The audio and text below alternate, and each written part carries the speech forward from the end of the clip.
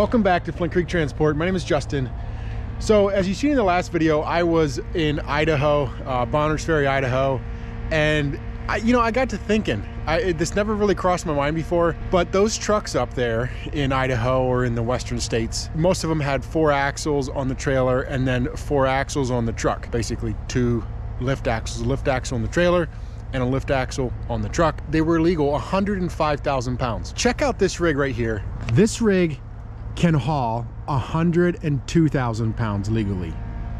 And look at the axles on here. This is a 5-axle rig compared to an 8-axle rig. Is that crazy or what? How did they come up with that? You'd think a 5-axle rig couldn't haul 102,000 pounds. And I'll tell you how we get to that 102,000 pounds. So what it is it's called a New York State divisible load permit, and it also works in Ontario, Canada. In Ontario, Canada, I don't think this will quite haul 102,000 pounds, although on our cab card, our Ontario cab card, it does say 102,000. Well, actually it gives it in kilograms or kg something. So it's stamped, or it's on the cab card that we can haul 102 in Canada, but I don't think the Canadian laws let you haul 102 on a 5-axle rig. It's got to be like a tri-axle. Again, this rig, 102,000 pounds is what we're legal, and the way it's set up, we have 50,000 pounds rated on the trailer, 40,000 pounds on the drives, and 12,000 pounds on the front axle.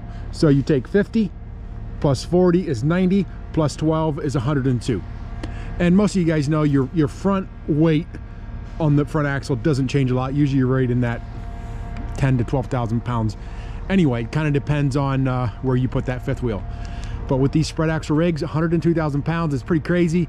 Obviously, we can't just do this with any rig, but a 40,000 pound suspension is all you need. These tires and axles for the trailer obviously have to be rated for 25,000 pounds. So that's why another reason I like to order a lot of our equipment, to get the heavy axles, to get the 25K axle. It's actually a 30,000 pound axle, but it's only rated for 25,000 because of the brakes. So these axles, 25,000 per axle. We also have to have 16 ply tires to be able to get the weight. So everything is rated for 102,000 pounds, or it's rated to haul the weight. So same way with the tires on the truck. We do need 16 ply tires on the truck. Actually, you know what? I think there's some 14 ply tires that we can get by with, but for the most part, we just run 16 ply. That's why we got to be real careful with capping tires. We do cap tires. Here, it gets hot here in the summertime. So hauling heavy in the heat and 102,000 pounds, you think, on this rig? It seems kind of crazy when in Canada or in Idaho, they're running 105,000 pounds, only a few thousand pounds more, and they have 8 axles. It just seems crazy. You'd think you start adding, 3 extra axles, and then plus everything's got to be built heavier under there to handle those axles. So the extra weight of the trailer, usually there are 53-foot trailers up there. It seems like a lot just for a few extra 1,000 pounds. I don't know what they would get by. Every state, every obviously country or whatever is different with their combinations, and it could be that maybe our roads are built different. Maybe something to do with the freeze-thaw cycle. I'm not sure. But it's pretty amazing. It just hit me the other day. I'm like, you know what? We have a 5-axle rig. We can haul 102,000 pounds, and they have 8-axle rigs, and they can haul 105. I think actually it's 105.5. This is about the best combo you can get for 102,000 pounds.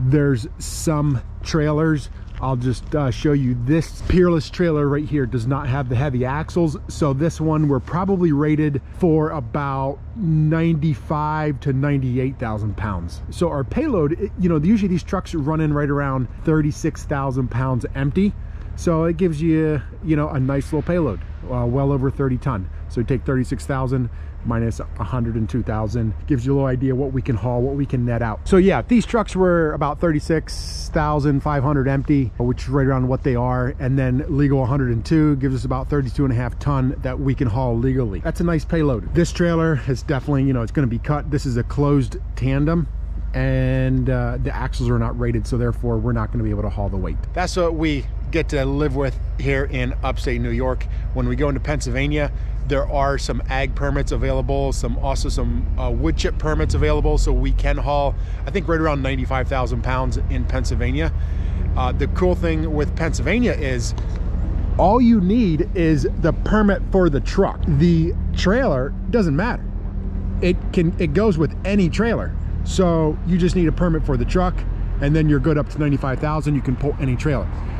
I wish New York would do that, but unfortunately we have to marry, you know, the truck and the trailer. So it's got to both have it. They both got to be rated, and on and on. I just go real quick here and tell you guys what we can haul.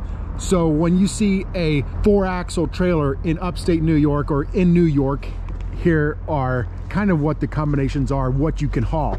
So if this were a triaxle rig, which we do have one triaxle rig, we can haul 107,000 pounds with our triaxle trailer. Same way with a 3-axle truck and a triaxle trailer. 6 axles would get us 107,000 pounds. If we wanted to bump up higher, we could haul 117,000 pounds, but then we need a quad axle trailer, so a 4-axle trailer, or they will also do a 3-axle trailer and then put a steerable lift on the tractor. So then we can haul up to 117,000 pounds, which is pretty insane for a rig. And again, that is a 7-axle rig, 117,000 pounds. We're still legal a lot more weight than 105, say in Idaho, where they have an 8-axle rig, only 105,000 pounds. And it could be maybe that there's a combination of states out there that work together and they're good for, you know, a couple states. But I just thought it was interesting and I'd share it with you guys. I'll show you real quick. This trailer is getting scrapped.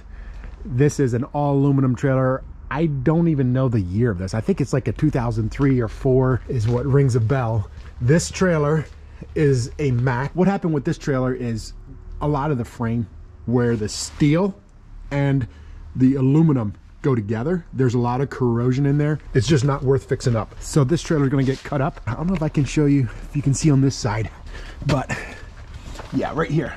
So right in here you can see where the steel and the aluminum, whenever you have that, there is corrosion and it's just starting to push out. So therefore we could not continue on with this trailer. It's been actually setting for quite a while. I was trying debating, do I want to fix it up or not? You know what, it's just not worth it. So we're gonna cut it up. And I didn't pay a lot for the trailer when I did buy it, and we got some good use out of it. So now it's time to go down the road. The cool thing with this trailer is that it's all aluminum, so we can at least get a few bucks for it. What we call pizza money. Our new trailers, our Titan trailers, I'll show you real quick how these are built underneath and what they do to prevent the corrosion from happening. So if you look, this subframe under here is all aluminum, and what they do is they put this, so this hanger here, these are steel. They put a plastic, I don't know what it is, some type of a plastic piece, and then it almost looks like a silicone or something that goes in between the steel and the aluminum, and that is to help it from corrosion. But obviously you still get some corrosion. It still happens. That's the bad thing with putting steel and aluminum close together. And I don't even know if you can see it. You can see, I don't know if it's starting to push up a little bit, but you definitely still get some corrosion. It's just not near as bad. This is actually, I think, one of our first Titan trailers. I think this is a 2012 or 2013, one or the other. Always busy, right? Starting to get dark out. But I'm gonna grab the loader, and we got a couple of these blocks here that need to get set in place. These trucks are gonna get pulled front. I wanna make a nice line across the back here, so that way the trucks have something to go back up against. Well, not go back up against, but basically keep them from rolling in the ditch, because right now they could go back a little too far. And we've had some trucks, some guys that are a bit daring. Look at those tracks, and there's the edge, and you don't want to end up in there. I'm gonna grab the loader and we're gonna move these big blocks. I think they're 6-foot blocks. Come on. There we go.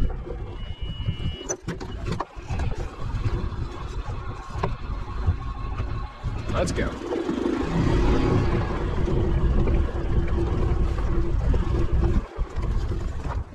Got us a convoy.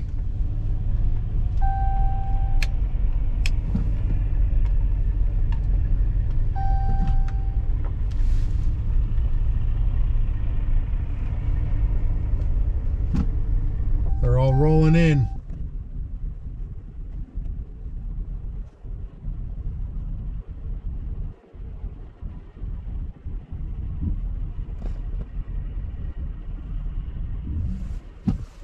There's Jay.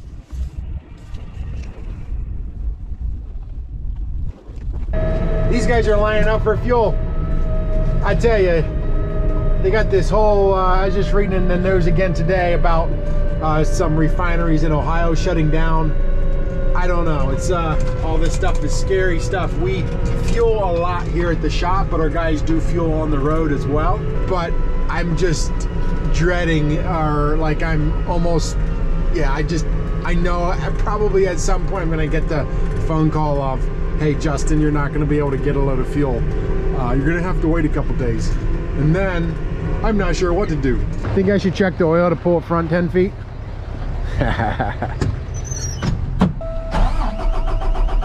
Check how many codes are up. Look at that.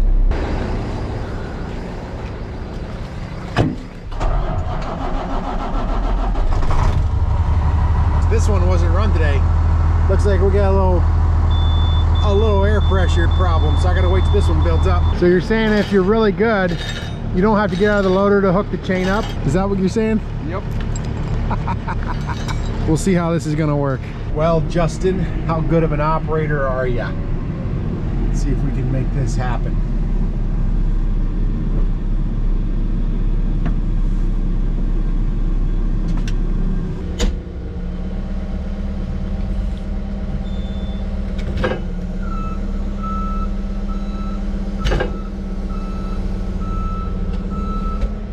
Was that impressive or what? All right.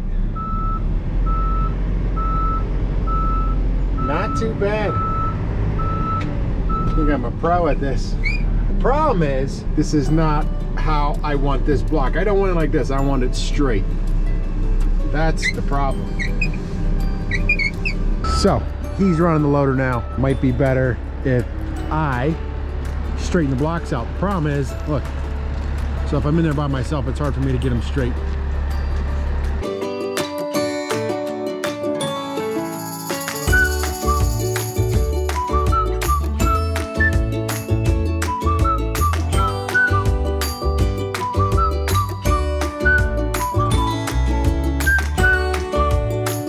That's enough for one night. I got a few blocks in there, you can see. So that's gonna be a little trial. We're gonna see how these work. And I'm gonna go home. Enough for one day, short day. So worst case scenario, we can always come back and tweak these blocks a little bit. I do want to at some point put in a electric line behind, so that way we can plug trucks in. I'll show you real quick here. I actually have electric that we put here for this exact reason. You can see the right there. So electric's out here, it's all set to go. It's just a matter of pulling the trigger on it. And this new lot is much better, much nicer than the old one. Get all the trucks parked up in a row. That was something that was needing to get done. I wanted to just do it myself because I wanted to kind of see how it would look. Now we're gonna test it out, see if those blocks hold a truck. Hopefully the guys aren't hitting them. We're gonna probably get some high-vis paint, throw some high-vis paint on there. That way we don't have any issues of guys hitting them. I'm hoping they don't hit them.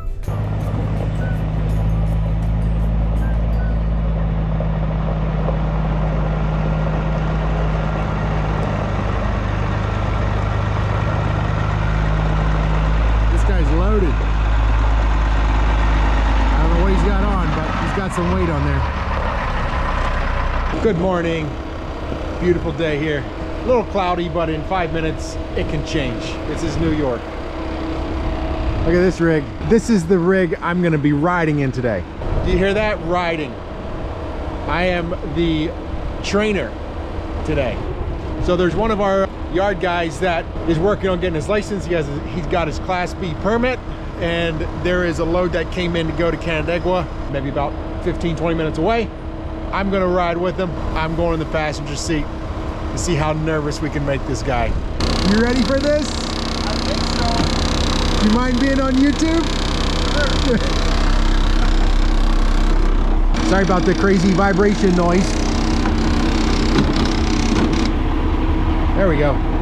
I want to show you guys real quick what this is. This is actually for the heated bed, okay? This goes right up into the bed, into the box, and will heat the box so stuff doesn't freeze in the wintertime. So here is just the handle. I'm not sure which is what. We don't really use this. Basically just hangs out here.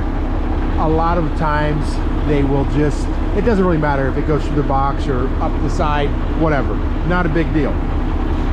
But a lot of times they just get eliminated anyway, because we don't do a lot of hauling in the wintertime. In the wintertime, it's very minimal for us.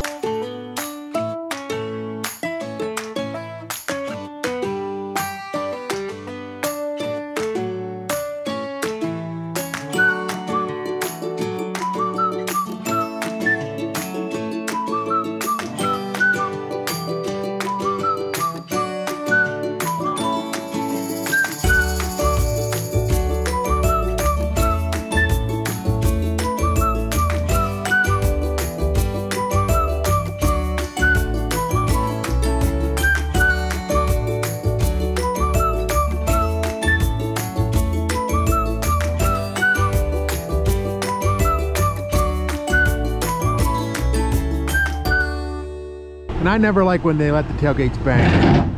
So I think it cracks the tailgates, cracks stuff up in the back. It's one thing if it slams a little bit, but when it slams hard, not good for it.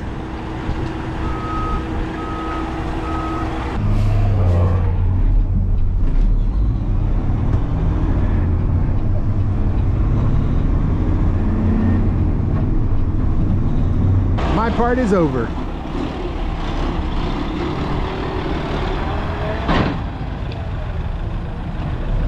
I still remember my first days driving, and thankfully I actually had a lot of practice before I actually got my permit. And I worked for a farm, and I ran dump truck, I ran tractor trailer well before I was of age. It was just, you know, running out of fields, hauling silage, hauling haylage. It was perfect, and I got a lot of experience from it. So when it came to get my license at 18, at 21, I was able to do it. It wasn't a big deal. The nice thing with cleaning up all that scrap out in the back, got me a wad of cash. Scrap's not paying too bad right now. Thanks so much for watching, guys. Don't forget to subscribe to the channel. We'll see you in the next one. Peace out.